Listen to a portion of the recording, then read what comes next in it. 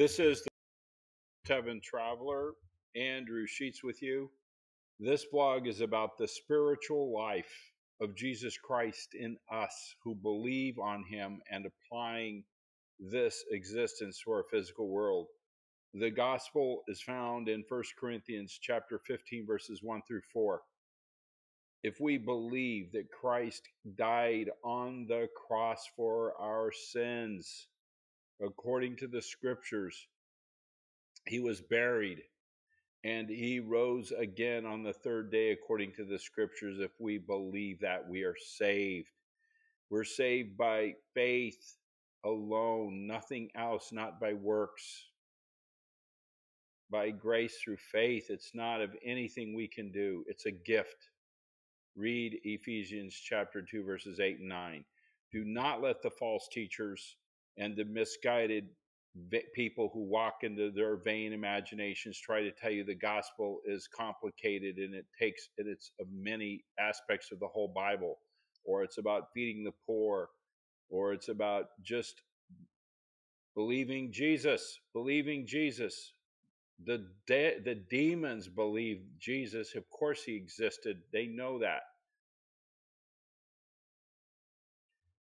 People, I've never seen in my 12, 15 years of really following closely the rapture and the end times that I've been a student of eschatology, I've never seen such an outpouring of everybody that that has a laptop computer or a computer making YouTube videos about dreams they're having about the rapture.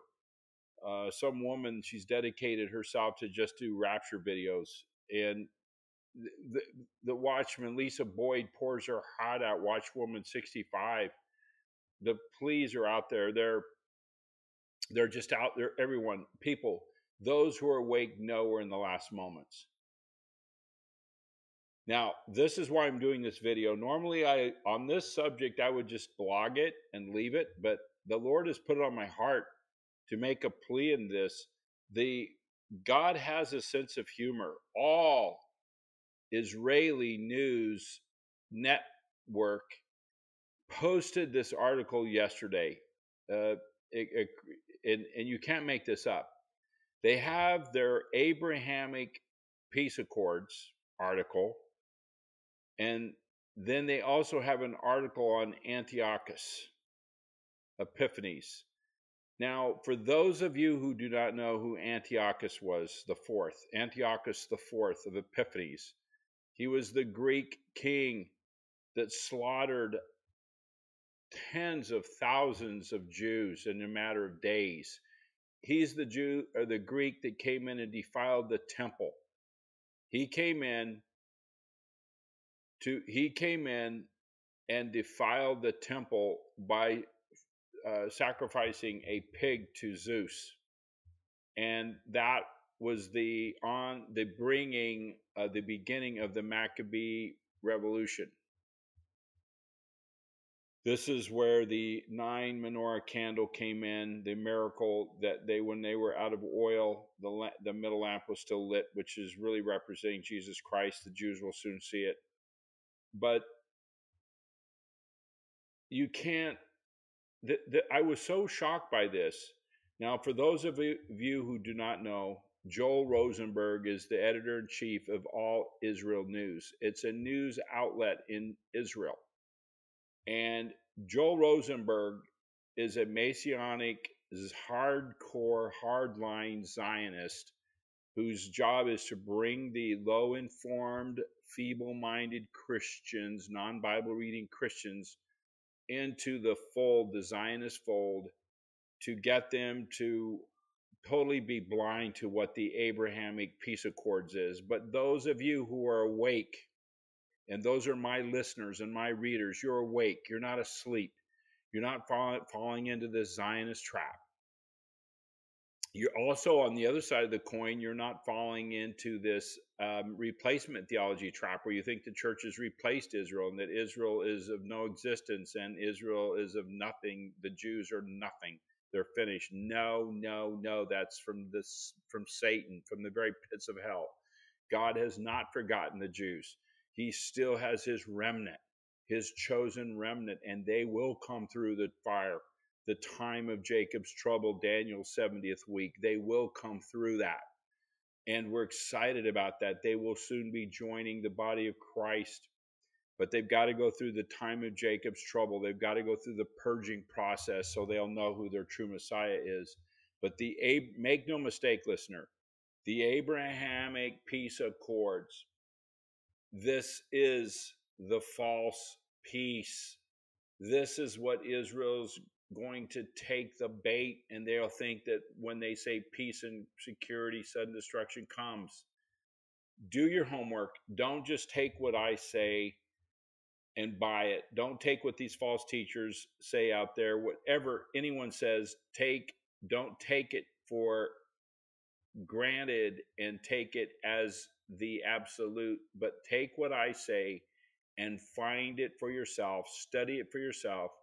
Take what the false teachers say, study it for yourself, and see which one the Lord puts on your heart as being the truth. Let's begin. Why do I say God's sense of humor? Why would God have a sense of humor about this or laugh at this? Read Psalms 2. God literally in Psalms chapter 2 looks down on the wicked and their plans and he laughs. Make no mistake that national Israel is not God's chosen people. When I say national, I mean the government and its Zionist, full apostate agenda. Israel, are you kidding me? People, you think that Israel's God's chosen? They are the LBGT gay capital of the world. Go look at Tel Aviv. I've spoken to Israeli IDF officers, retired. I'm retired military. They literally get angry. They'll say, "What? You've got to be kidding! You think that the 6-day war was God's hand in helping Israel? No, our soldiers fought bravely in that. They are in an apostate state. They're in the blind state. God has blinded their eyes. Right now, they can't see. Only a remnant is going to come out of that. Only a third of the remnant is going to come out. Right now, God used the Zionist, the Luciferian elite like the Rothschilds to bring Israel back together for what? For the time of Jacob's trouble. And that's what we're seeing. And God laughs at their wicked work because he knows that this is all going to play into his hand in the end times. Now, all Israeli news, Joel Rosenberg, I know this wasn't planned. This is why I'm saying God has a sense of humor. He had no concept that this was put together and the connection. And December the 9th, look at this. The 9 represents, the number 9 in biblical numbers represents judgment. So yesterday, you read the links here. Joel Rosenberg posts in allisrael.com, new Israeli government expects to sign the peace agreement with the Saudis within a year, the ambassador says. And then right after that, he's got the rare Antiochus fourth coin is discovered. And the article with the Abrahamic peace accords, which many, including myself, know that this will be the peace agreement the Antichrist will confirm to bring Israel into a false sense of security before he defiles the temple during the middle of the tribulation, spoken of by Daniel in chapter 9, verse 27, and which Christ referred to and made reference to in Matthew chapter 24, verse 15. It's also in Luke 21 and in Luke 17. Now, this Antiochus the fourth of Epiphanes, this Greek Hellenistic king, he had full of evil spirits. He had the most vile, inexplicable hatred for the Jews. And he was a type of Antichrist, and he defiled the temple. And this is a type and shadow of exactly what's going to happen again, people. When he defiled the temple, this is what the real Antichrist will do in the middle of the tribulation. And that's why we're making a plea. If you're watching this video and you don't know Jesus as your Savior, find him now. Now, this bust I have here is Antiochus the Fourth Epiphanes, and it just looks kind of amazingly creepy. You can look at this statue, imagine this man being full of demons, right? He captured Jerusalem in 167 BC, and he desecrated the temple in sacrificing a pig on the altar to Zeus. This was the abomination of desolation. Now, false teachers will say when they're reading Matthew 24 that that's what Jesus was talking about. No. He's saying when it will happen. So so people say, no, he was talking about something that's a lie from hell. No, he's talking about when it happens again. Just to give you a picture, a type, the typology and this type and shadow of what's to come to Jerusalem. Look at the description of the rage of Antiochus in Jerusalem. It says, like, and this was by the Maccabees, in 2 Maccabees 5:11 through 14. This is not canonized scripture, but this is for historical purposes. During the Maccabee rebellion, Jerome talks about it. Other historians talk about this, but it says, quote, raging like a wild animal, he set out from Egypt and took Jerusalem by storm.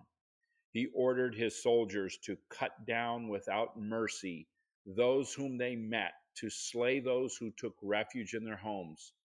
There was a massacre of young and old, a killing of women and children, a slaughter of virgins and infants. In the space of 3 days, 80,000 were lost, 40,000 meeting a violent death, and the same number being sold into slavery. Shocking. It's shocking. This people is only going to be child's play of what is to come when the Antichrist comes. And I'm talking about in the middle of the book of Revelation, when the Antichrist flips, is no longer the nice guy confirming this Abrahamic peace accord. This is what I'm going to talk in now that Joel Rosenberg is pushing. And guess what? They're thinking, oh, peace and safety, peace, peace. We have peace. Finally, we have security. We have a world leader. We have a stable economy. We have a one world religion. There's no more battles over religion. Islam, Christianity will fold in with the Judaic Abrahamic peace accord. The Noahide laws will come into play to this, I'm sure.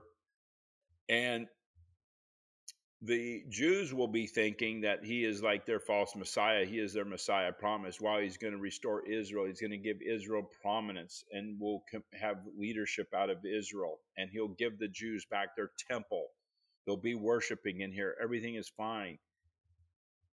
And then why did Jesus say, hey, let's read Matthew. Go with me, listener. Go with me. Go to Matthew chapter 24 with me.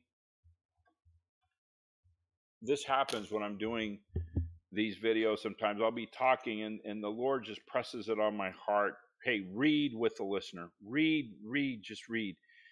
And let me just say this. I just recently exposed and I rebuked this Generation 2434, this Tyler guy. He's trying to teach people that the kingdom gospels of Matthew, Mark, and Luke, he's using mostly Luke here, 17 and 21, is talking about the rapture. Yes, we see a typology of the rapture, but the Olivet Discord is talking about the tribulation and the second coming of Jesus, people. Separate subject, but look at my studies there. So Jesus is talking in Matthew 24 and the same in Luke 20 and Luke 21 after he's talking about Jerusalem in Luke 21, 3 through 5, he switches over to talking about future events. I'm now in Matthew 24. This is all talking about the tribulation. At the end of Matthew 24, Jesus writes,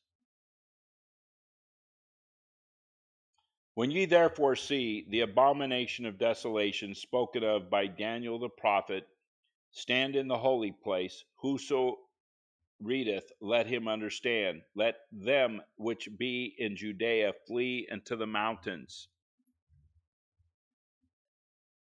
Let him which is on the housetop not come down to take anything out of his house, neither let him which is in the field return to take his clothes.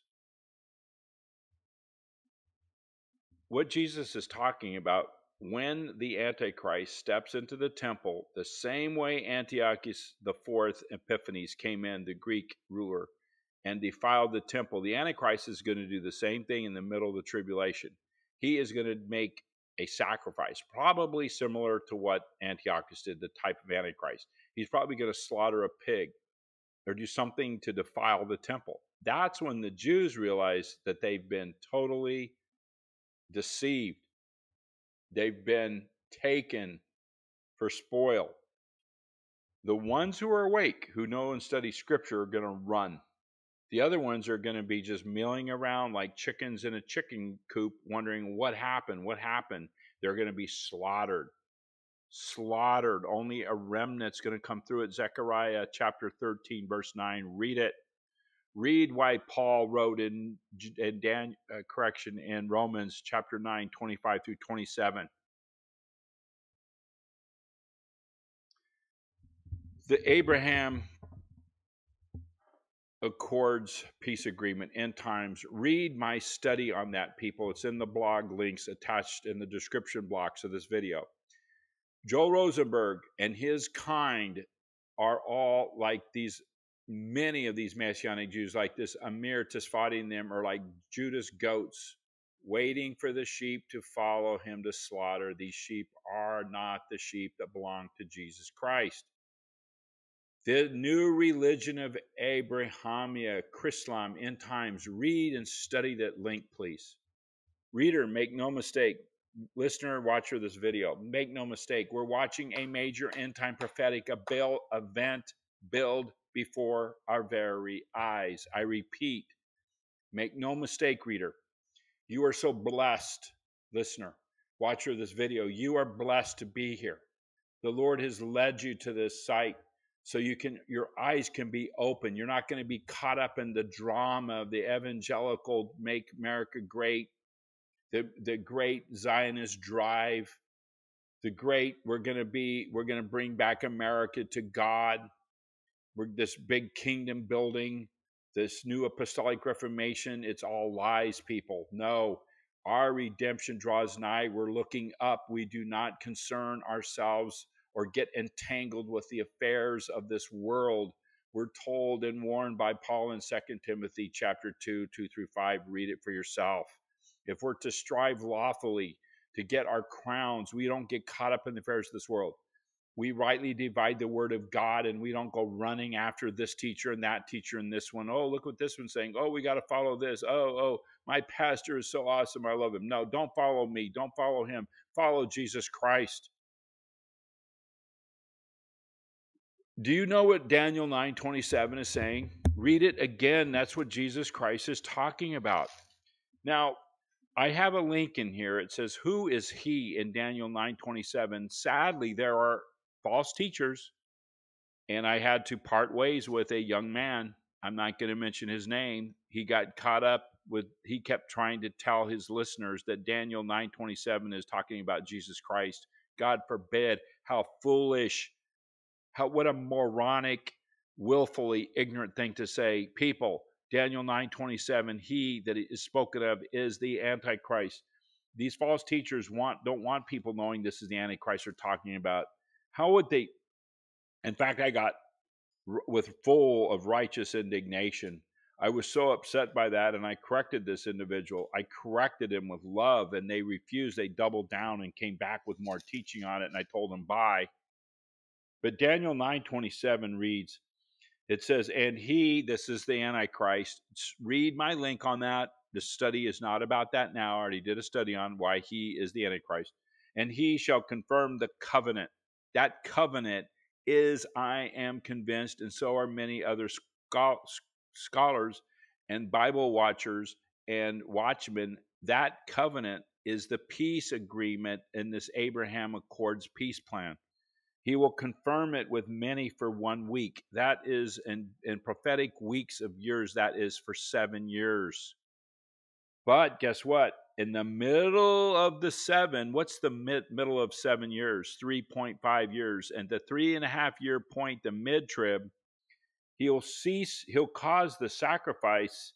That's the sacrifice that will be given back to the Jews. Their temple will be given back to them. They're thinking, wow, we're back in business again. Listen, people, stop being foolish and sending your money to these Zionists so they can rebuild the temple, unless you want to help them bring in the end times faster. And Jews are like, oh, we want to return back to God. God has divorced Israel. He wants nothing to do with their sacrifices. He says, get it out of my sight. You don't believe me? Read my links. It's right in there. We're told in Micah, in Hosea. The Zechariah goes into that. Jeremiah talks about that. God's like, I don't want your sacrifices. You have nothing. But he's not. But see, the replacement theology, liars will tell you, oh, church, we're now God's precious one and only. Israel's finished. They're finished. They're thrown to the outside, never to return. No, they're done. No, that's a lie. See, Jesus, he wants his Jewish remnant. He loves. God is not going to break his word, his promise with Abraham. The Abrahamic covenant he made with Abraham. God is not a liar. He still has that eternal. But who is Israel? Who is Israel? It's not the Zionist machinery. And these devout Jews know, the real devout Jews know that the Zionists have hijacked Judaism, people.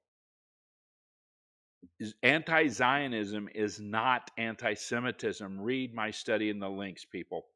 So anyway, so it says, so cause the sacrifice and the oblation to cease. Oblation means the holy rites of the temple will all stop. And for the spreading of abominations, he shall make it desolate. So that's why, just like Antiochus the fourth of Epiphanes sacrificed a pig, and he made the priest eat the butchered pig, and that the Antichrist will do the same thing. This is going to happen very soon, and even to the consummation, and the determined shall be poured out upon the desolate. So we're told in Daniel that this is going to happen again, and this is what this Abraham peace agreement is. It's a false peace, people, and the ongoing Abraham Accords peace plan has words clearly spoken of the end times prophetic warning. Read 1 Thessalonians chapter 5:3 about when they shall say peace and safety, then sudden destruction come up upon them. The language directly taken from the Abraham Accords, peace and stability, and this is where Joel openly, he literally, read my links, I'm not making this up. Joel Rosenberg was openly telling stupid Christians to pray for peace and security for Israel. What? And then pray for Jerusalem. Pray for Jerusalem. It's in the Bible. No, David is talking about the Messianic kingdom. People, you want to pray? Pray the way Paul did. Open your Bible with me. Stop right now in this video. If you've never heard this before, open your Bible to Romans chapter 10. Go to Romans 10 with me, people. And go Romans chapter 10 and go to verse 1. This is how we are to pray, people. This is how we are to pray. I'm opening up Romans. Hold on with me. Romans chapter 10. It says, brethren, my heart's desire and prayer to God for Israel is that they might be saved. We pray that Israel be saved. Who is Israel? Paul tells us in chapter 9, 25 through 27, referring to Hosea chapter 10. Hosea chapter 1, verses 10 and 11, and Zechariah 10:9. That's the remnant. You see, peace and the word stability are synonymous, okay? And this comes right out of Asalathea. And then note that the word stability and security, the words used in the perverted language Bibles, but the King James Bible clearly writes it out. True Christians realize that the peace agreement is not a good thing. not a good end result for Israel. And there will be no permanent true peace in this world, people, for Israel until Jesus Christ comes in the second advent after the time of Jacob's trouble, the tribulation. And then truly will everlasting peace finally come. And therefore, we can see clearly who Joel Rosenberg truly is, people. He's pumping it like crazy. See my extensive studies on this. I'm not picking on Joel Rosenberg. I pray that his eyes be open. He is using the evangelicals as a useful tool, just like Amir Tisfati is. They're using us, people. Don't be used. Don't be a feeble-minded little follower. They say, oh, you got to speak Hebrew to know the Bible. Liars. Dr. John Hinton from Harvard, he and I have spent hours and hours studying on this. The King James Bible is the final authority. Those Greek and Hebrew scholars, the greatest minds known to the world from Cambridge University, Oxford University, and Westminster, all were chosen, handpicked by King James IV, okay, of England, King James I of Scotland. King James is the one that put that together, people. Read it for yourself. English is fine. Your English is fine. Hebrew is only spoken by a very tiny fraction of the world. Most of the world, they must learn English. Why does Amir Tisfati have to speak English? His English is pretty good. But why does he have to speak English? To communicate with the world? Then why is he telling us that before you can understand the Bible, you have to speak Hebrew? That is a lie from hell. What about the New Testament? I don't think Amir Tisfati and them speak. I don't think Joel Rosenberg speaks Greek, does he? John Hinton speaks Greek fluently. He is an ancient Greek scholar. He's a Rhodes scholar. He's off the chart Mensa intelligent. Said that in Greek, the King James translators have the most purest, pristine translation you can do. Why did God allow the King James to be printed? So it could be spread to the world. Hebrew's not spread to the world. Greek is not spread to the world. And it's interesting that Amir and these false teachers keep saying, oh, Hebrew, Hebrew, Hebrew. The Old New Testament was not written in Hebrew. They want to stay in the Old Testament. The church age is in the New Testament, people. Separate subject. So why is Joel Rosenberg pumping this Abraham peace accord so hard? Read and you'll find out. Why did Ambassador David Friedman, a modern Orthodox Jew, choose the Trinity Broadcasting Network to co-produce a groundbreaking series on the Abraham Accords? Read, the false prophets are talking to Israel the same way they did in Jeremiah's day. Read about the Antichrist, the peace covenant in Daniel 9:27, the deal of all deals. Read my open letter to Mr. Joel Rosenberg of the Joshua Fund. Read, I ask another open letter to Joel Rosenberg, why he's asking us to pray for peace and safety. Read about pray Israel be saved. Don't pray like the Zionist Dominion evangelical shills like Mike Evans. Now, in the note here, I have additional stuff here on this Antiochus IV. He was known as, called himself what? God manifest. He's going to be the Antichrist is going to be the same thing. He thinks he's God on earth. I won't read all this to you, but read this in here. I'm going to stop it here. People, look up. This is exciting news. Dear Heavenly Father, I thank you for this opportunity. I pray that eyes be opened and ears to hear. Even so, come soon, Lord Jesus. Amen. Maranatha.